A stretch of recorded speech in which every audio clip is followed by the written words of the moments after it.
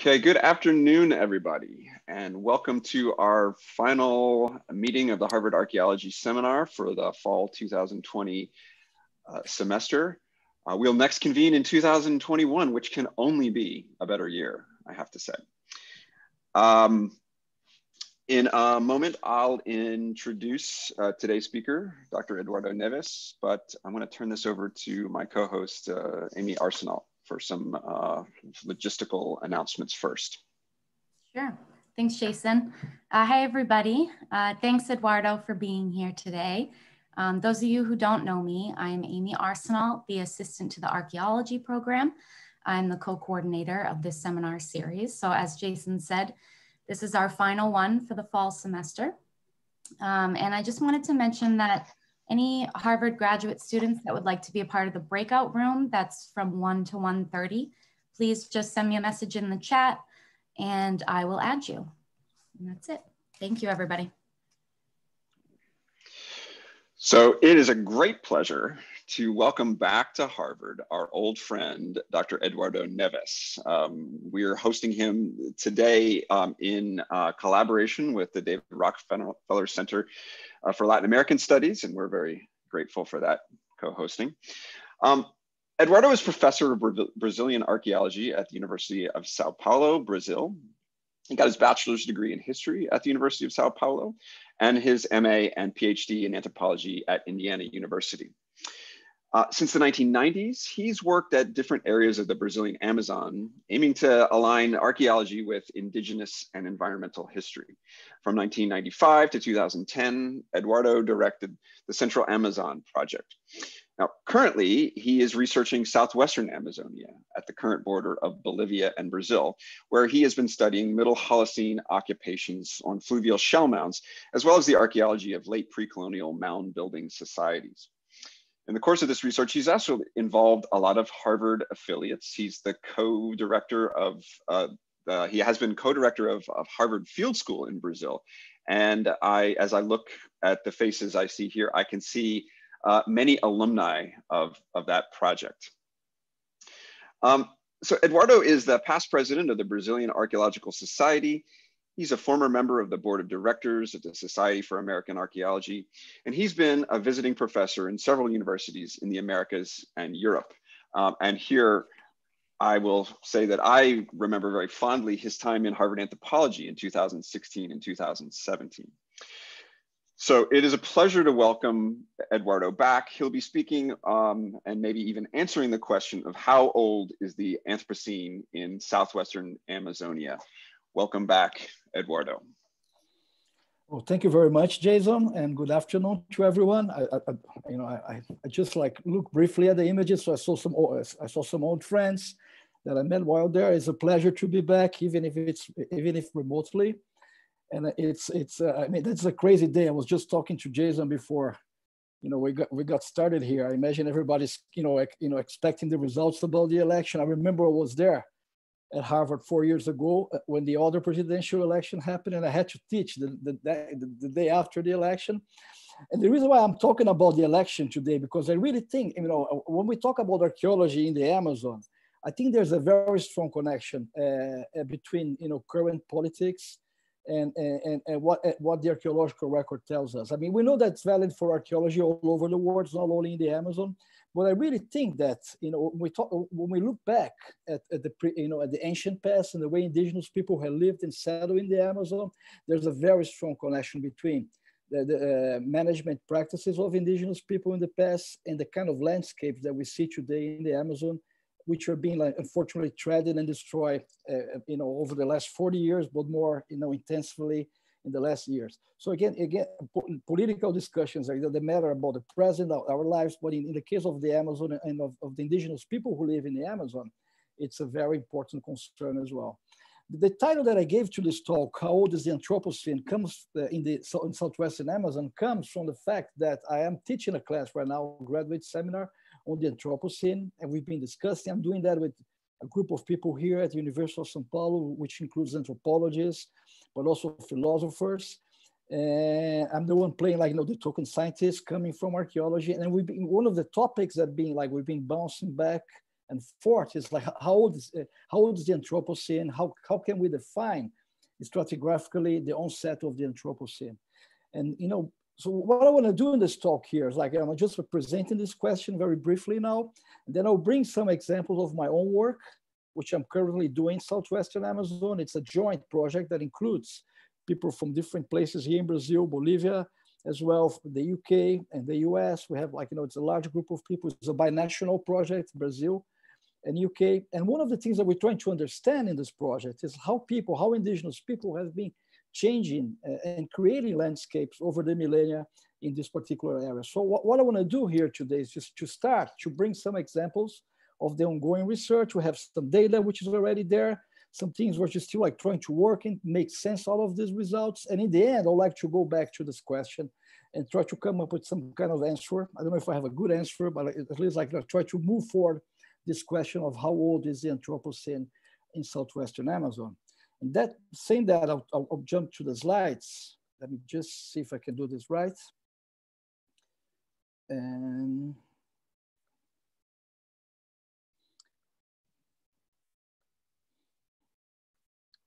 is it there? Let me see. Some people who, I know some people who are there may have taken, the classes that I've given while I was there at Harvard. So you may see some slides which are, familiar from that time as well. That means, I have new stuff to show as well, but, I'm building up on this old information. So, I always like, when I'm talking about Amazonian archaeology, I love to use this image here, which is not, some of you may have seen that already. It was taken not here in Brazil, but in Ecuador and Amazon. And if you look at it, you can see there's a scale bar on the bottom left. It shows us 875 meters. And that's a typical, what I call frontier colonization era in contemporary Amazon. We see some standing forests in it, but we also see cattle ranches, small farms. We see some modern roads at the bottom left as well. And this area here, there's a lot of mining interest going on. And because of that, the Ecuadorian Ministry of Culture has sponsored a LiDAR survey of this area. And the images are really astonishing and very interesting. That's the same place after a LiDAR survey, the same area. And if you look at it, you're going to see there's lots of geometric structures, squares of different size. They're forming look like, in some cases, it looks like they're forming compounds with central patios surrounded by the linear structures. This whole place is saturated with these geometric features.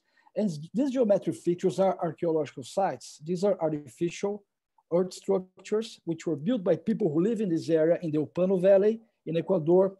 This kind of structures, they began to form around 2,700 years ago. So this whole place here that looks like a pristine forest is actually a landscape full of evidence of previous human occupation. This is a kind of a radical example, but I think it really shows us the potential that we have about working in the Amazon. And one of the central questions of Amazonian archaeology is in the last 30 years, it has been to show that the Amazon has been densely settled and occupied in the past, and that indigenous people, in a way, have created the Amazon that we know today. So when we talk about protecting the Amazon, we're not only talking about protecting the natural heritage, which is very important, but also protecting landscapes that result from indigenous action and agency in the past. So there's an emerging, I think there's not even an emerging consensus anymore. Now, archaeologists hardly agree on an issue. If you have two archaeologists together, they're going to have three opinions about a topic. But I think that almost by an act of miracle, archaeologists working in the Amazon, I would say almost everyone who works in the Amazon, we're not so many, but it's it's a growing field, would agree that Amazonian biomes were deeply transformed by indigenous peoples, indigenous societies in the past. And this pattern, it's quite clear. We begin to see good evidence of, landscape creation or transformation going back to, 2,500 years ago. But I really think, we're beginning to build up evidence that show that these patterns of, transformation and creation of landscapes may go back to the Middle Holocene. And again, I don't want to bring a spoiler to the end of my talk, but that's really, archaeologists listen to me will really think about maybe this could be evidence that could tell us that we have something there in terms of creation of a stratigraphic record of human action that could push back the beginning of the the Anthropocene. I'm not introducing the Anthropocene here right now. I think everybody is aware of it, but I can talk about more of this topic at the end of the presentation. But just making a brief parenthesis here, archaeologists such as Bruce Smith and Melinda Zider, for instance, they've been trying to present the idea that the Anthropocene is very old. It goes back to the beginning of the Holocene, maybe around 10,000 years ago. Okay, so I mean, that's an open question for the Amazon because we really have good evidence. And I'm talking about the Amazon, but I think every archaeologist, seeing this presentation here, will think about her or his own research area. And we have good evidence that people have been, transforming, creating landscapes and transforming nature, way before, throughout the Holocene. Okay. The Upper Madeira, that's the area I'm going to be talking about here, what I've been working for the last 10 years. And why is this area so interesting? And why have we been working there? Is that because in the Upper Madeira, for reasons which are not very clear to us yet, we have a good record that spans the whole Holocene throughout the Amazon. So if you're trying to understand when people begin to change and the patterns of landscape transformation, the Upper Madeira is a good place to do it because we have evidence there that brings that we know that people have been living there since the beginning of the Holocene, and this record goes up until today. The Madeira River, it's the largest tributary of the Amazon. It has its headwaters at the Andes, the Andean Cordillera. It heads towards the central Amazon. I'm going to be talking more about some the characteristics of the river in a few moments, but it had such a massive volume of water and sediments that there are times of the year that it brings more sediments into the Amazon than the Amazon in itself. It joins the Amazon in the central Amazon, and the Madeira in itself, it's one of the largest rivers of the world. The Amazon basin, the discharge of the Amazon basin in the Atlantic Ocean is around 1/5 of all above ground fresh water that we have in the planet. So it's a lot of fresh, 18% being brought towards the Atlantic Ocean, and the Madeira River is the largest tributary of the Amazon. Well, what we know about the archaeology of this area, I mean, these pictures come from Bolivia. I'll be talking about Brazil and Bolivia, neighboring countries here in South America. Since the work of a geographer William Donovan, back in the 1960s, for instance, we know that people who lived there had really exerted a major influence in creating landscapes in this area. For instance, if you look at the picture in the left here, all these linear structures that we see there are raised fields, which were built by people in this area. This part of the Upper Madeira Basin in Bolivia is a transitional biome between flooded savannas, open areas, and tall evergreen forests. Also in Bolivia, the idea here is to provide you with a notion of the archaeological cultural diversity there. Well, what we see there in this area as well are monumental mounds. People call them monumental mounds. For instance, this is a plan of a site called Loma Salvatierra, which was excavated by a group of German and Bolivian archaeologists. And if you look at it, it's there's no rocks there, so all raw material people were using to build these structures were soil and also wood, for instance, and straw. But what we have today is the soil structure. So if you look at it, it's quite similar in a way to what we see in the Mississippi Valley there in the U.S. with Mississippian archaeology. Earth structures, with wells, with ditches and artificial mounds. You can, this is a mound that we're digging right now in Bolivia. You can look at it. Everything that you see in this picture, it's artificial. This hill where the top of where the house was built, it's actually much larger than we see in this picture here. Is an artificial structure built in this area. This dates back to the 6th and 7th century CE. And if you look at it, you can see that's just, we just refreshed. This picture was taken last year, like around a year ago. And if you look at it, you can see small strata related to mound building. We have thicker strata, which you think are occupation. We're just trying to understand the process of mound building in this area. But again, it's very good evidence, I'm gonna use the word here just for the sake of it, of monumental earthen architecture in this part of southwestern Amazon, full of potsherds in the profiles as well. In this area, we also, it's very rare to find that in the Amazon, but we also find structures built with stones. This is a famous site called Las Piedras, which is also in Bolivia, not far from the border with Bolivia in Brazil, where Inca pottery has been found. And there's an old debate going on whether the Inca were, this is really further east, I'm sorry, from the expansion of the Inca Empire. But some people suggest that this maybe was an like a further outpost of the Inca towards the Amazon. But we find this kind of evidence there as well. This area is also interesting, the Upper Madeira in southwestern Amazon, is because it's an accepted center of independent plant domestication. If you look at this map, it's already a few years old, but I think the basic information in this map still holds. It was published by Bruce Smith in 2006, and it presents us here some of the accepted centers of independent plant domestication in the world. And South America is remarkable for that matter because you have 3 different centers there. If you can see it, there's some classic centers in the Levant, New Guinea, China, 2 centers, one in Mesoamerica, another one in the eastern US, where we have 3 different centers of plant domestication. And in South America, maybe we can lump them together with 2 centers, one in the lowlands in the Amazon, the other one in the highlands in the Andes. But southwestern Amazon, again, you see some of the important plants which were domesticated there, such as peanuts, manioc, and chili peppers. You can see, if you look at South America in the map, I don't think I can use the pointer here, but if you look at the map, you see South America. Can you see? You can see this is the area what I'm talking about as well. And if you zoom out a little bit of southwestern Amazon, again, I'm not going to be talking much about that. I'll go back to this point. The whole Amazon was a cradle of plant domestication.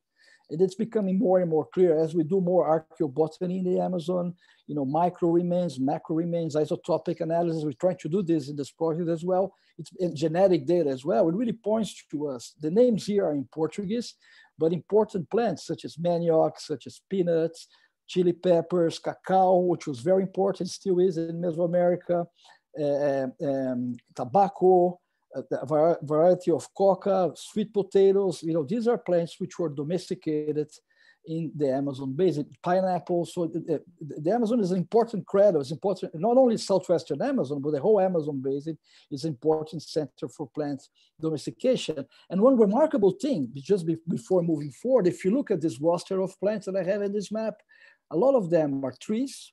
So tree crops are very important, and others are tubers. Well, although we have good evidence, and if you look at this map, it's in Portuguese, I'm sorry about that.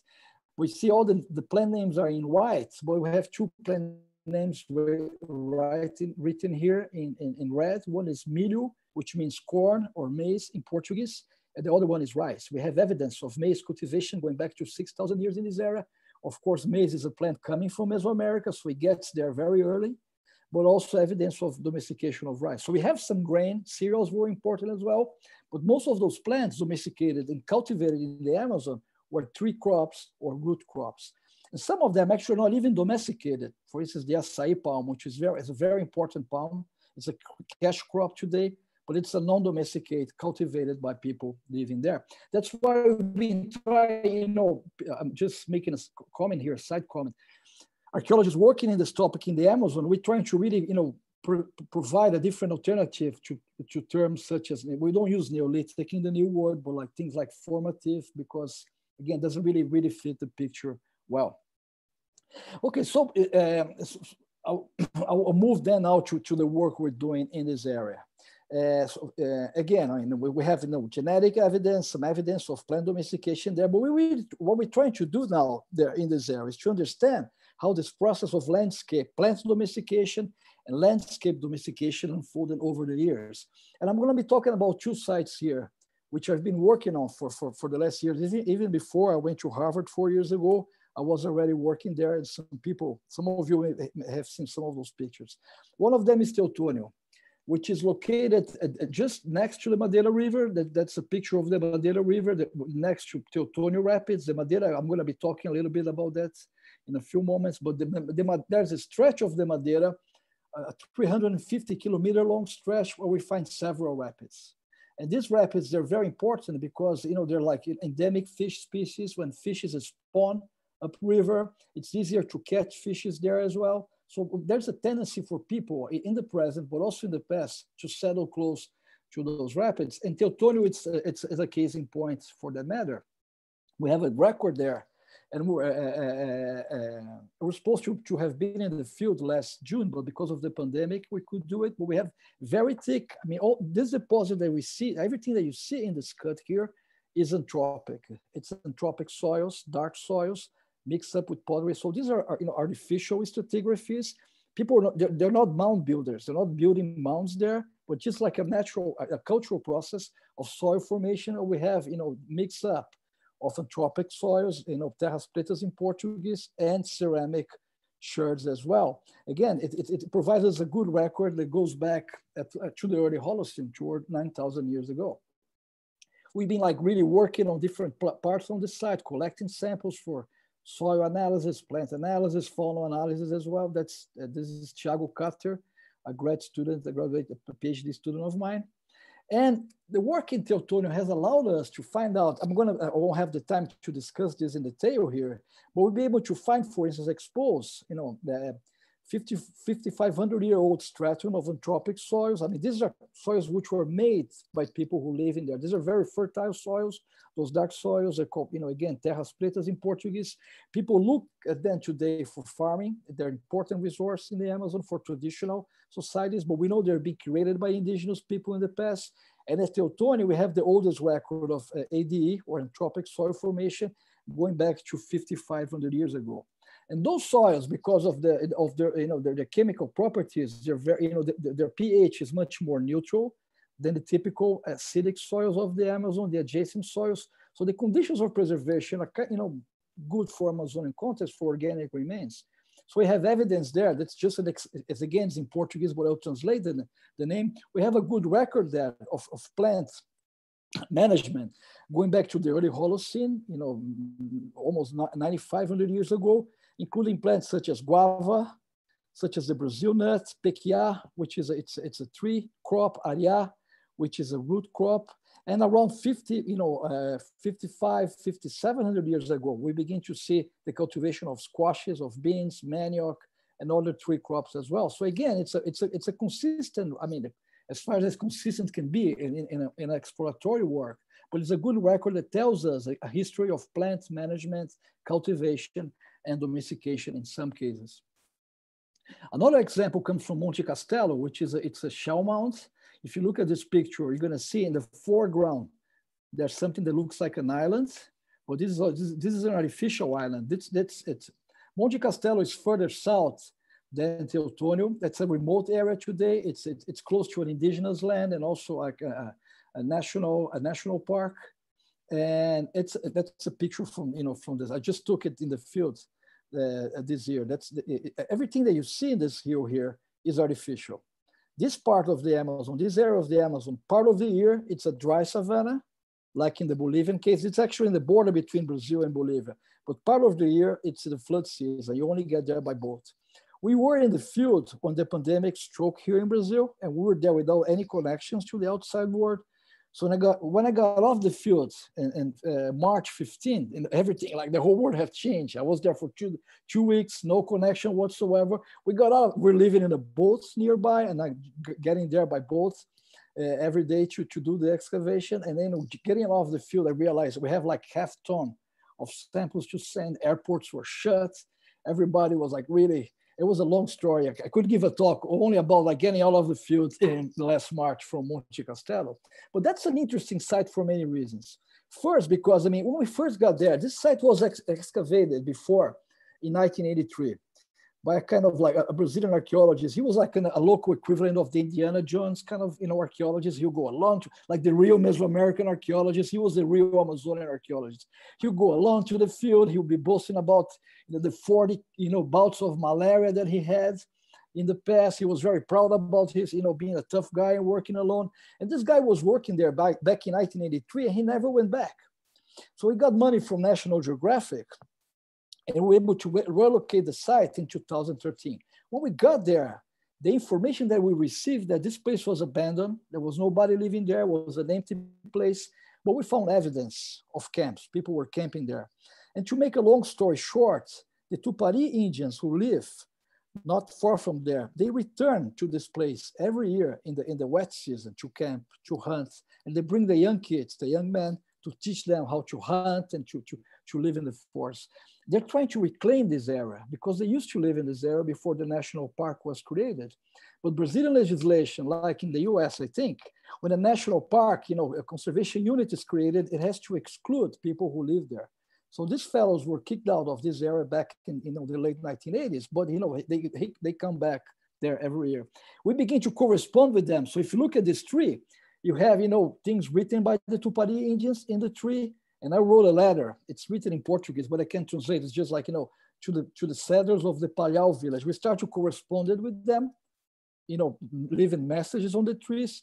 And eventually this year, we were able to bring them to work with us in the field. So we did, this picture was taken while the world was falling apart. And you can see there's a combination. We have, the Tuparis were there. We have archaeologists working there as well. And it was an amazing experience. And, the idea is like to keep on working together with them. I don't have any pictures, but we're digging in cemetery, dating back to like 4,200 years ago. And it was interesting just to be there with them, to talk about the burials and how we were dealing with these kinds of materials.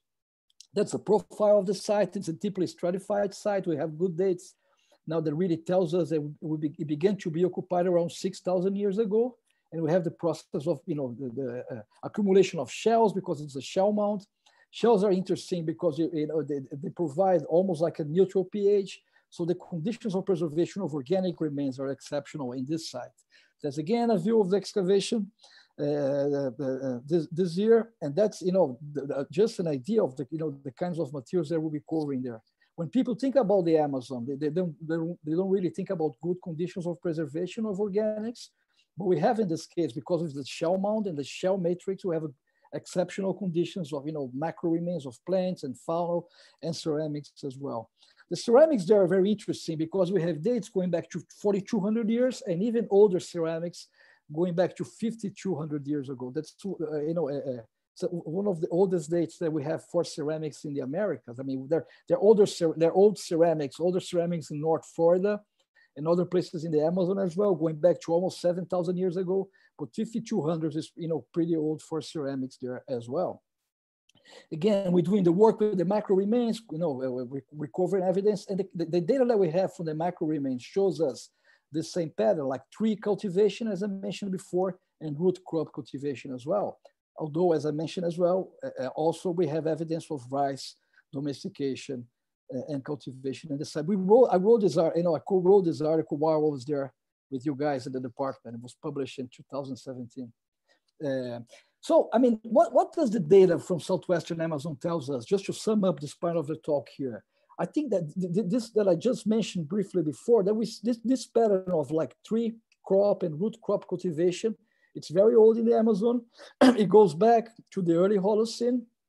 In tree cultivation, I mean, this is a Brazil nut tree. Once a tree is planted, such as a Brazil nut tree, it can live for 500, 600 years. So these trees, I mean, once a stand, an orchard is planted, it really like becomes a visible thing in the landscape that has a very long, I can say like history of use and manipulation of the people. For instance, this Brazil nut tree, it's in the top of a site that we're also working on in the Central Amazon. And if you look at these pictures, these are pictures, this was actually taken in the field as well, in the same area where I took this picture from this tree here. This was our breakfast. And people still have this diet today in the Amazon. Like you see, like, different roots like yams.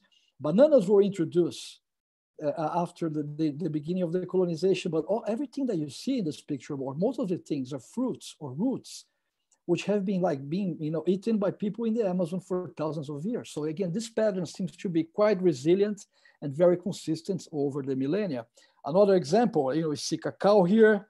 In the front row, mangoes were introduced, but we have Brazil nuts, we have cashews in the to the right, and at the back of this picture, there's this purple thing in a bucket. That's the acai vine, the juice of the acai palm. So again, the same idea. I like this picture because of the colors, but it really provides a good example of this kind of mixed economies that are very old, very consistent, and very robust across the Amazon.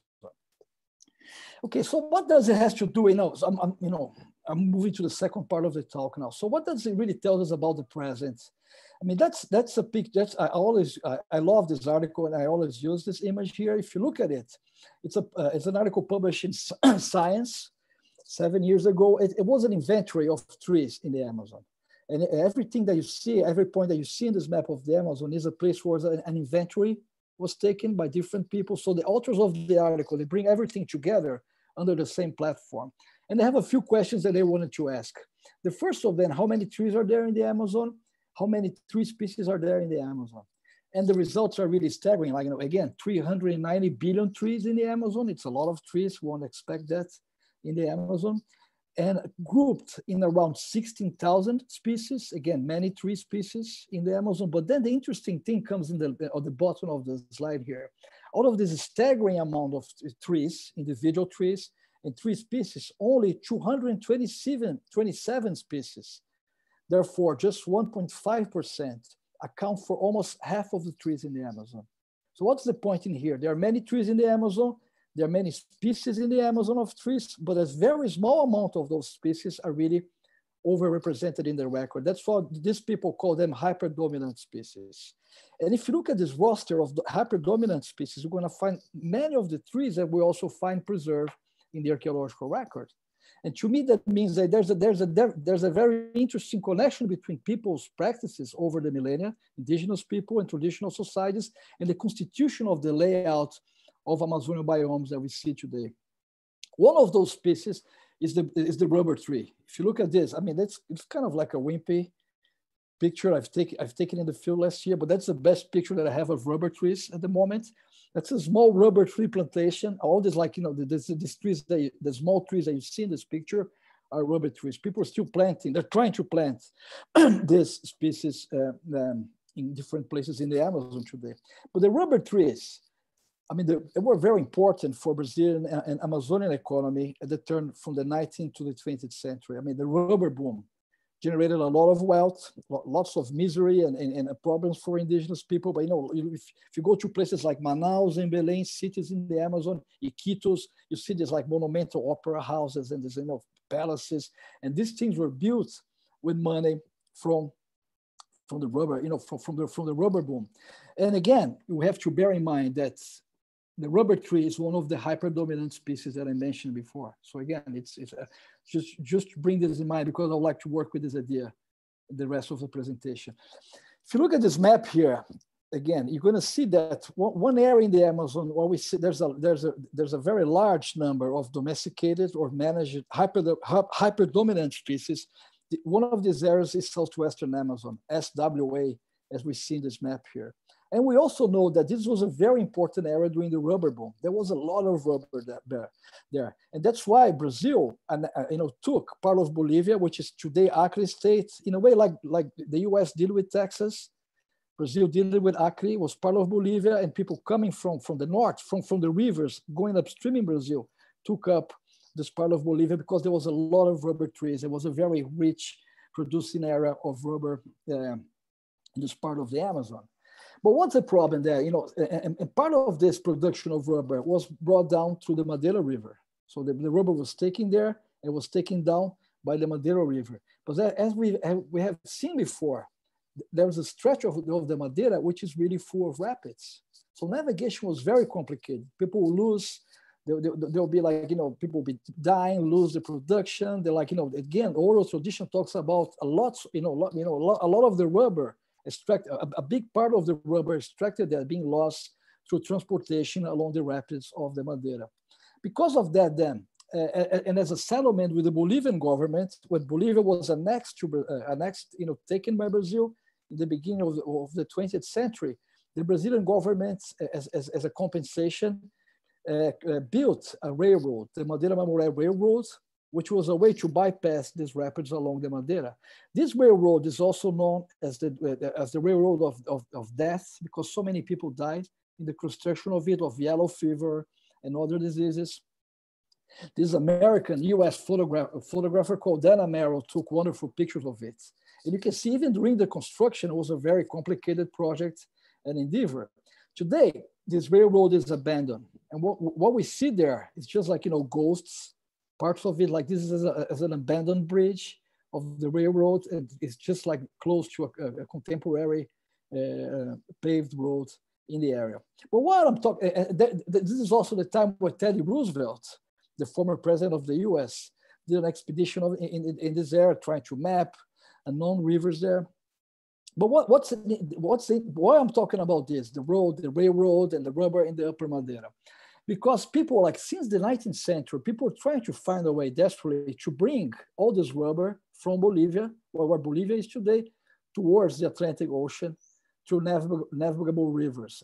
As we've seen before, it was very hard to navigate down the Madeira because of the rapids. And one of the alternatives that people were trying to come across was bringing down the rubber to the Purus River, which is the next larger tributary of the Amazon. I mean, the Purus, contrary to the Madeira, there are no rapids in the Purus. Navigation is much easier. So people are trying to find a way to bring rubber from this area here in Bolivia across land towards the Purus, and then bringing downriver all this rubber towards the Amazon, eventually to the US and Europe. And one of the fellows who were trying to do this was this fellow there called Coronel Antonio Labri. He was a rubber patron. He had rubber stands across the Amazon here in the Purus River. And he financed out of his own pocket an expedition trying to find an overland trail from the Upper Madeira to the Upper Purus. So he paid out of his pocket. And part of the trip, and he wrote that, it's actually published in English also as well. He published that in Portuguese and in English as well. And part of the trip was an overland trail that, a track that he took, 200-meter long track with 35 people walking through 20 days, going from the Madre de Dios, which is a tributary of the Madeira, towards the Acre River, which is a tributary of the Purus River. So he was going from one basin to the other. And what's interesting about this trip is like he walked 200 kilometers with 35 people in only 20 days.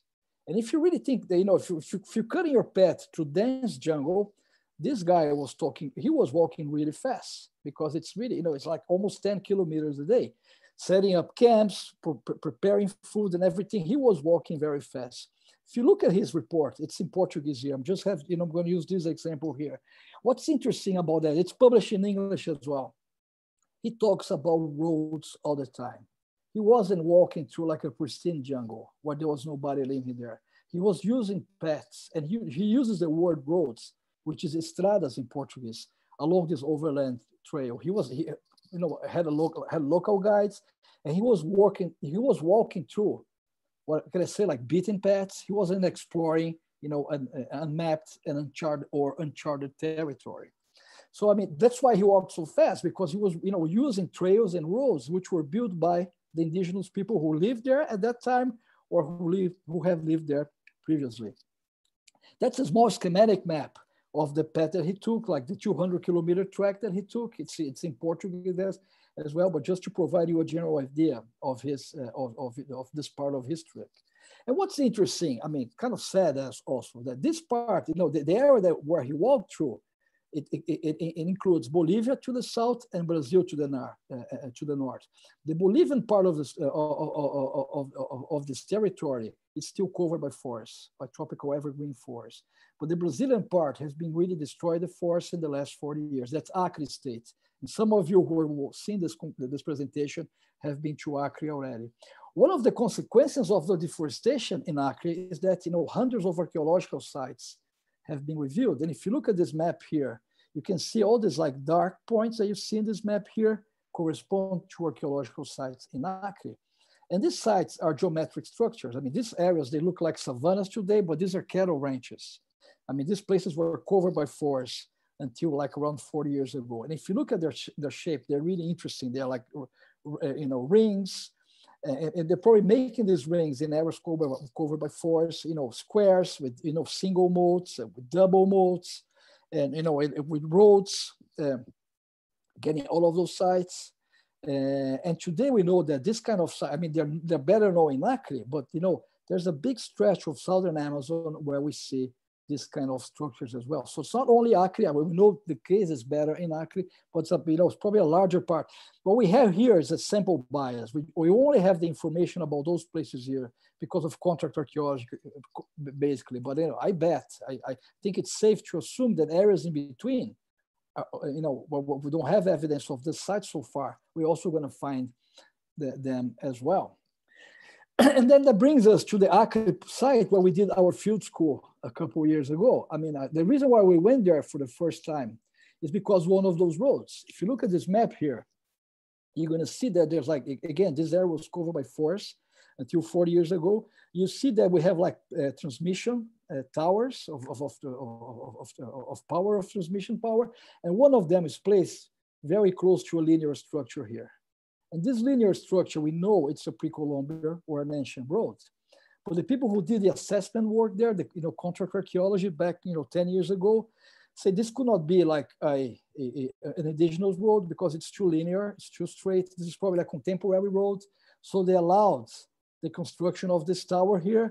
That generated a big debate with the National Heritage. And to make a long story short, we were required to go there. We paid, actually, hired to go there, run a field school in 2014, and try to understand whether this road was a pre-colonial road or a contemporary road. So we went there. This is like, the field school in 2014. We did the excavation there. And this is the field school in 2018. Some of you guys may be watching there, may recognize you. I don't know if Ida Bell is there. Mac is here. Morgan is here. Ida Bell is here. Ria is here. I'm not seeing her, but she's in this picture as well. Tiago, I don't know if you, this is Sadie here. This is Luisa. She's a Brazilian archaeologist, but she works in Egypt. That's Lorena here. She works in our lab here in São Paulo. That's the watermelon break at the day, because it was very hot in there. You can see, Sadie and Morgan here, enjoying their watermelon break there as well. So this site is called Sol de Campinas, and it's an interesting site because we were able, through the excavations there in 2014 and 2018, to establish a few things. First, let me just go back. I'm sorry. To this image here. If you look at the site, there's a road here coming out of the center of the site, but you can see also there's some mounds around the central plaza. So we excavated the mounds and the road and also parts of the central plaza in 2014 and 2018. And again, it's a complicated stratigraphy, which still struggling, trying to understand, but I think we have good evidence to say that we have episodes of mound building that you can see in the darker strata, intermesh with episodes, of occupation in the darker strata with episodes of mound building with the lighter strata. So it's like a layer cake in a way. I just put it together this morning. It's a complicated stratigraphy. Things are very subtle, but we have hearts there as well. You can see there's a heart here, another one here. They're making these hearts at the bottom of the mound as if it's preparing the soil with this, with the fire for the construction of those structures. We know that you can see it better here. And again, very few stone in this area. It's everything. It's soil architecture. But you can see here this feature. That's a heart here. With small charcoal, and it changes in the soil color as well. Laura Furquin, who's a PhD student of mine here in São Paulo, she's been doing together with Jenny Watling, which is a colleague here at the museum where I work. They've been doing the archaeobotany there. And there we'll be finding the same kind of evidence that I mentioned before. Combination of cultivation of trees, including palm trees, but also, of root crops. So this kind of, agroecological pattern that we see in Rondônia, in the sites that I mentioned before, we also see along the Acre sites as well. And also what we find here, I've sent Jason and some of those images. Actually, this was just accepted by Latin American Antiquity. I think it's going to come this next issue in December. We're able to find that there was a network of roads connecting those sites. We just have a piece of this evidence.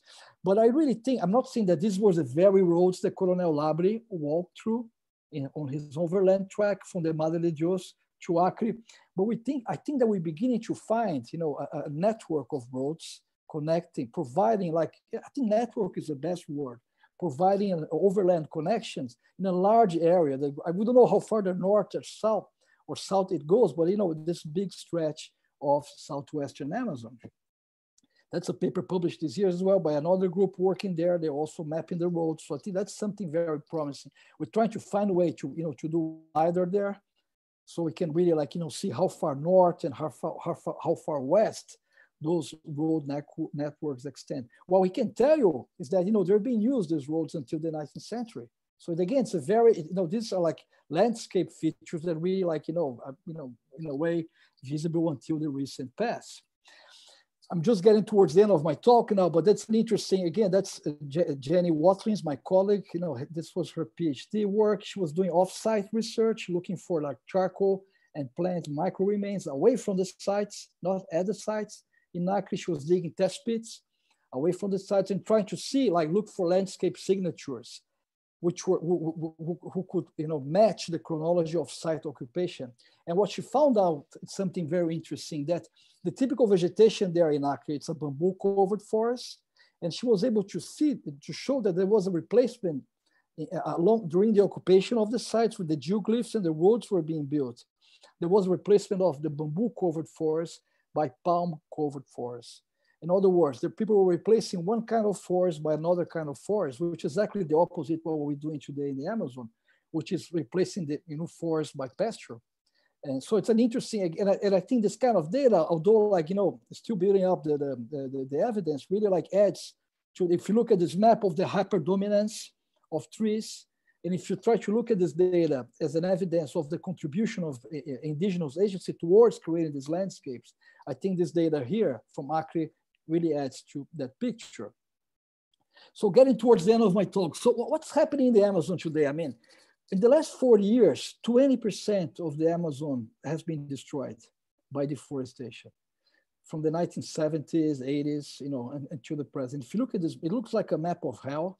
Kind of, in a way, it is. If you look at this map here, that's 2017. And unfortunately, after Bolsonaro took over, and that's why we're so, worried about the U.S. election here in Brazil as well, because Bolsonaro models himself for Trump.